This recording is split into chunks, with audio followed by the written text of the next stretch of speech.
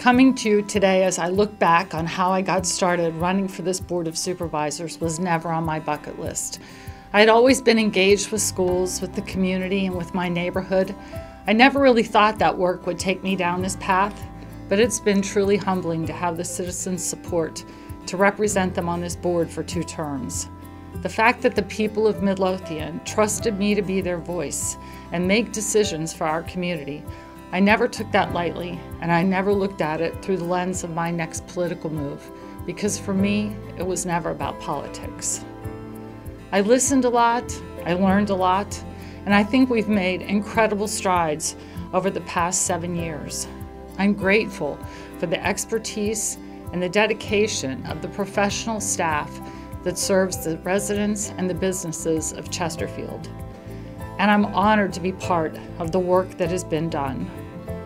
I'm particularly optimistic about the projects that we've undertaken, like Stonebridge, which began before my time on the board, but is coming to full development now, and then Spring Rock Green going forward, Meadowville Technology Park, and Upper Magnolia Green, to create opportunities for our future generations to live, to work, to raise families in this fabulous county.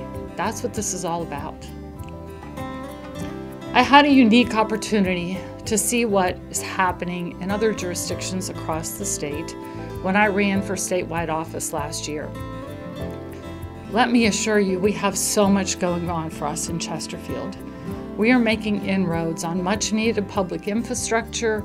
We're poised to build on that progress through November's bond referendum, and we've approved historic investments in teacher and public safety pay that are helping us recruit and retain thousands of key front employees. While there's no such thing as perfect, and you never know the next challenge that we might encounter, Chesterfield is positioned for lasting success with our resilient economy, our safe neighborhoods, our excellent schools, and a growing, diverse community.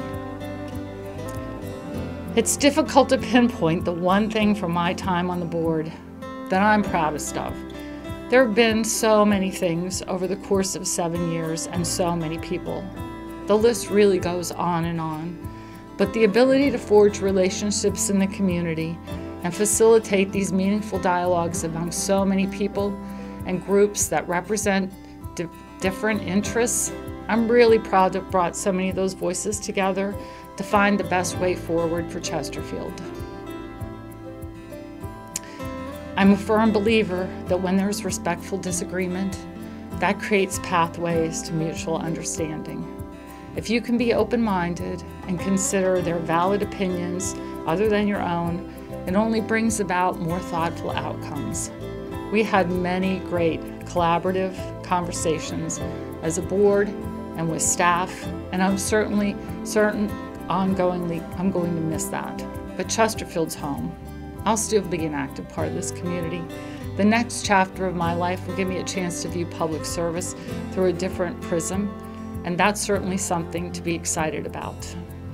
I feel very confident as I leave this board position today and I step into my next venture about the board members that I've had the honor to serve with and their continued commitment to the citizens. And I just want to say thank you to every single one of you for the support you put in me and the trust you had in the work that I've done. And I have all the faith that this is going to continue and ongoing with your next board. Thank you so very much to every single one of you.